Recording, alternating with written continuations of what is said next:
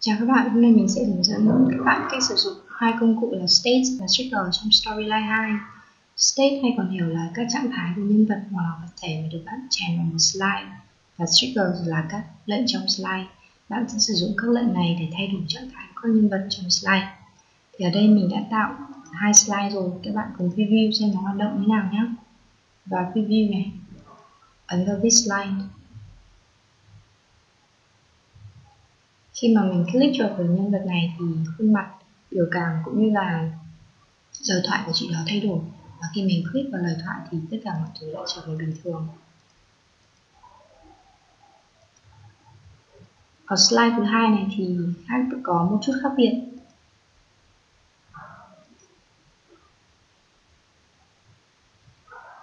Mình đã set trên timeline cho chị này thay đổi trạng thái tự động cứ 5 giây một, các bạn để ý này.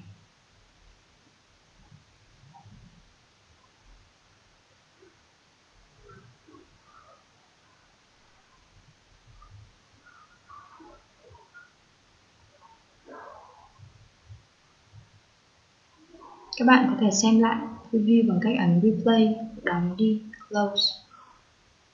Bây giờ bọn mình bắt tay vào làm slide 1 nhé. Để tạo một slide trống này thì các bạn vào Insert này, New Slide. Trong mục Basic Layout, các bạn chọn Blank và ấn Insert. Tiếp theo là sẽ chèn nhân vật, tiếp tục vào Insert, Characters.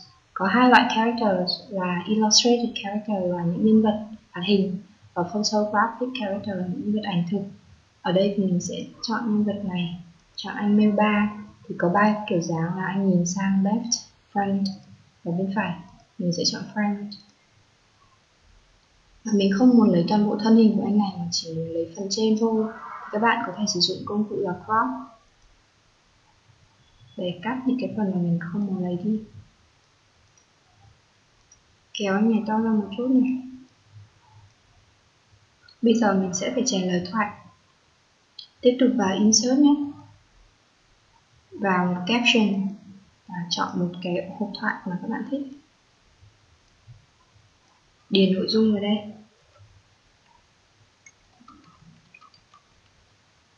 Và có thể thay đổi phông chữ hoặc cỡ chữ cho phù hợp. Thì bước tiếp theo là mình sẽ phải tạo state cho các nhân vật này. State là các trạng thái mà. Có hai bước, bước 1 là tạo state và bước 2 là tạo lệnh. Thì có một điều rất là may là tất cả những cái nhân vật hoạt hình này á, trong storyline thì đã được tạo sẵn các state rồi. Các bạn có thể bỏ qua bước 1 để chuyển luôn sang bước tạo lệnh. Mình làm luôn nhé. Để tạo lệnh thì các bạn vào mục triggers này. Ở biểu tượng này, create a new trigger, các bạn click vào đây. Bây giờ mình muốn thay đổi trạng thái của anh nhân vật này thì mình sẽ phải chọn action là gì nhỉ? Change state of, thay đổi trạng thái của. Đây, character 1, nhân vật 1 sang trạng thái mới. Các bạn có thể nhìn đây là những trạng thái mà đã được storyline tạo sẵn cho các bạn rồi. Ví dụ như mình sẽ chọn happy chẳng hạn. Khi mà mình click chuột vào when user clicks nhân vật 1. Đây các bạn có thể đọc lại toàn bộ lệnh này. Thay đổi trạng thái của nhân vật 1 thành happy khi mà mình click vào nhân vật 1, các bạn ấn OK. Bây giờ các bạn có thể kiểm tra xem cái state của anh này đã được tạo hay chưa bằng cách là nhấn vào state. Vào đây, storyline đã tạo sẵn luôn cho bạn một trạng thái mới, đó là happy rồi. Tuy nhiên thì mình muốn khi mà click chuột vào nhân vật 1, cả khuôn mặt cũng như là lời thoại của anh này sẽ thay đổi. Vì thế mà mình cũng sẽ phải tạo một cái state mới cho lời thoại này. Và các bạn lưu ý là nội dung lời thoại do các bạn nhập vào, đúng không? Vì thế mà storyline không thể mặc định trước được nội dung. Các bạn sẽ không được bỏ qua bước 1 là tạo state nữa. Để tạo một trạng thái mới cho cái caption này thì các bạn click vào nó này. Trong mục state, ấn edit state. Biểu tượng này new state. Nhấn vào add này, và các bạn chỉ cần gõ lại nội dung thôi.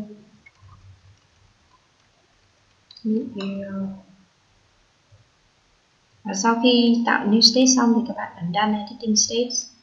Xong. Bây giờ caption của mình cũng đã có hai trạng thái, và nhân vật của mình cũng đã có hai trạng thái. Hồi nãy thì mình đã tạo một lệnh thay đổi trạng thái của anh nhân vật 1. thành happy khi mà mình click vào anh này. Bây giờ mình muốn tạo một lệnh nữa là sẽ thay đổi trạng thái của cái caption này sang new state khi mà mình click vào nhân vật 1. Thì các bạn làm tương tự này, vào create a new sticker, đặt lệnh này change state, thay đổi trạng thái. Lần này sẽ là lời thoại sang trạng thái mới khi mà mình click chuột vào when user clicks vào nhân vật 1. Bây giờ các bạn cùng preview nhé. View this slide.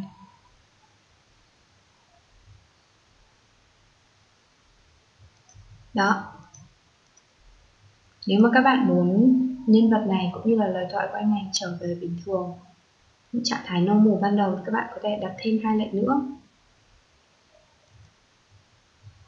Mình sẽ đặt thêm 2 lệnh nữa này. Và thay đổi trạng thái của anh nhân vật 1 về bình thường. Trạng thái bình thường của anh ấy là normal mà. Khi mà mình click chuột vào, các bạn lưu ý là nếu mà các bạn chọn character 1 ấy, thì nó rất là confusing đối với storyline. Vì vừa nãy các bạn vừa tạo một lệnh là thay đổi trạng thái của anh nhân vật 1 thành happy khi mà mình click chuột vào anh nhân vật 1. Bây giờ các bạn lại tạo một cái lệnh là thay đổi trạng thái của anh nhân vật 1 về bình thường khi mà mình click vào nhân vật 1, thì rất là khó hiểu đúng không? Bây giờ các bạn sẽ chọn một vật thể khác để gắn vào. Ở đây thì cái caption này mình chưa gắn vào đâu cả, mình sẽ chọn nó này. Một lệnh tương tự đối với cái caption thay đổi trạng thái của lời thoại về bình thường khi mà mình click chuột vào cái lời thoại này, ấn OK. Các bạn cùng preview này. Đó, khá là đơn giản đúng không? Slide thứ 2 thì có râu ria màu mè hơn một chút thôi, là chị nhân vật này mình tạo hơn nhiều state này. Normal, hiểu biết, hài hước, nghe lời vợ và chồng của cô ấy. Và ở đây thì mình đã chèn thêm một cái ảnh picture background ở đằng sau nữa. Bây giờ mình làm luôn slide 2 cho các bạn cùng nhìn nhé. Tiếp tục vào insert này, new slide và một basic layout, các bạn chọn blank. Có 2 cách để chèn ảnh làm background và một slide. Cách 1 là vào insert, sau đó chọn pictures và chọn bất kỳ một ảnh nào các bạn thích, rồi căn chỉnh cho nó vừa khít với slide đó. Cách thứ 2 là các bạn chuột phải này, vào format background, chọn picture so texture field này. Sau đó trong mục file này các bạn phải chọn file trên máy tính để upload.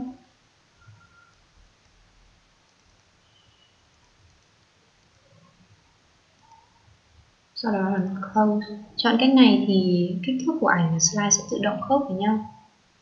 Và mình muốn làm cho cái ảnh này nó nhạt đi một chút để không làm nhiễu nội dung chính. Các bạn có thể chuột phải vào format background. Tại mục transparency này các bạn có thể nhìn thấy này, khi mà các bạn kéo thì ảnh sẽ mờ đi. Mình sẽ để 20 nhé, 30 đi. Ấn close. Tiếp theo sẽ chèn nhân vật. Lần này mình sẽ chèn nhân vật photographic. Lần này chọn chị Christy nhé. Vào pose này. Có 3 kiểu là headshot là phần đầu thôi, total là phần thân, bản thân đó, full là cả người này. Chọn một kiểu dáng, ấn insert, kéo cái này to ra một chút. Để điền một nội dung vào cái text, cái bảng này thì các bạn sẽ phải chèn cho mình một cái text box ở đây. Vào insert nhá, chọn text box và gõ nội dung luôn.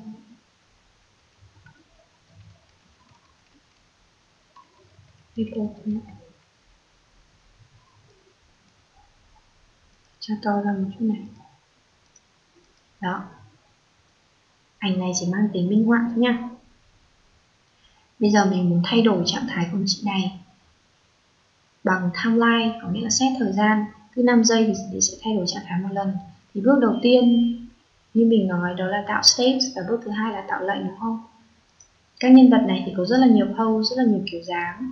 Vì thế mà các bạn không nên bỏ qua bước 1. Storyline sẽ không thể mặc định được hết tất cả các kiểu dáng của những nhân vật này. Thì để tạo state cho nhân vật thì các bạn click vào chị này và edit state, new state. Đối với trường hợp mà một nhân vật có nhiều state thì các bạn nên đặt tên để tránh confusing. Ví dụ như là mình sẽ chọn rich. Bây giờ thay đổi trạng thái của nhân vật của chị này bằng cách chọn một cái ảnh khác thì các bạn chuột phải change character vào black pose và chọn cái ảnh mà các bạn thích này.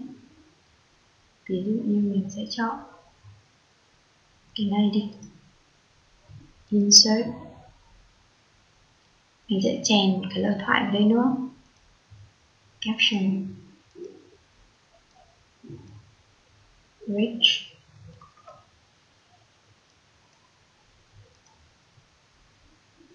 Đó. Có một điểm rất hay là các bạn có thể chọn màu cho cái lời thoại này, bất kỳ màu nào xuất hiện trên màn hình bằng công cụ là eyedropper.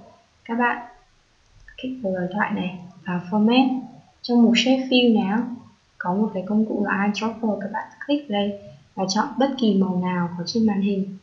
Ví dụ như màu áo của chị này. Đó. Thì màu của cái caption này nó cũng sẽ được tự động fit với cái màu áo của chị đó. Mình tạo thêm một state nữa nhé, new state, phong lưu chẳng hạn. Chuột phải change picture, pose này, cái này nhé. Chèn lời thoại thì các bạn có thể vào đây copy, Ctrl C sang bên này và chỉ cần sửa lại nội dung thôi. Còn như các bước tạo state đã xong. Khi mà đã tạo xong các state thì các bạn ấn vào Done Editing States. Bây giờ mình đã có 3 trạng thái của nhân vật này rồi nhé. Bây giờ chỉ là tạo lệnh thôi. Tạo lệnh cho nhân vật thay đổi trạng thái theo thời gian thì các bạn sẽ làm thế này.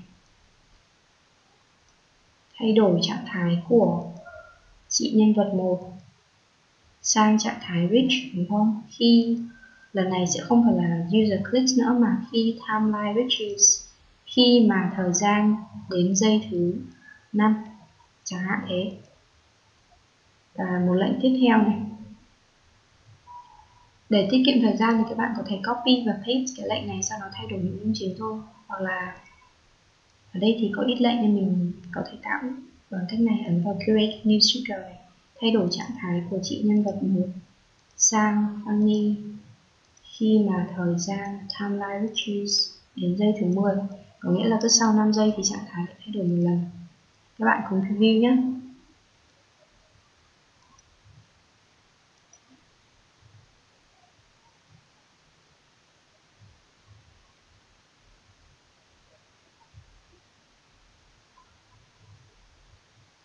Có một lỗi này các bạn nhìn thấy không? Cái chữ looking for boyfriend này ở cái state 1 mình vẫn cứ hiện ở đây. Bây giờ làm thế nào để ẩn nó đi? Tạo lệnh thôi. Change state up. Bây giờ các bạn nhìn này. Đấy, cái chữ looking for boyfriend nó nằm ở trong text box 1 thì sẽ thay đổi trạng thái của cái text box 1 này sang trạng thái ẩn, hidden, khi mà timeline rich. Mình muốn khi mà chị này chuyển sang state rich thì cái text box này nó cũng sẽ ẩn đi, là kể từ giây thứ 5 cái text box này sẽ bị mất. Ấn OK này, các bạn thử preview xem đã đúng chưa nhé.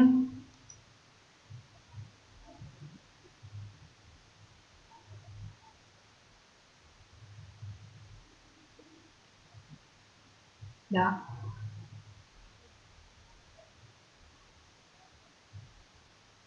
Khá là đơn giản đúng không? Hy vọng là sau video này thì các bạn có thể tự tạo cho mình những slide thật là đẹp và chuyên nghiệp hơn, sử dụng công cụ state và trigger trong storyline. Chúc các bạn thành công. Chào các bạn.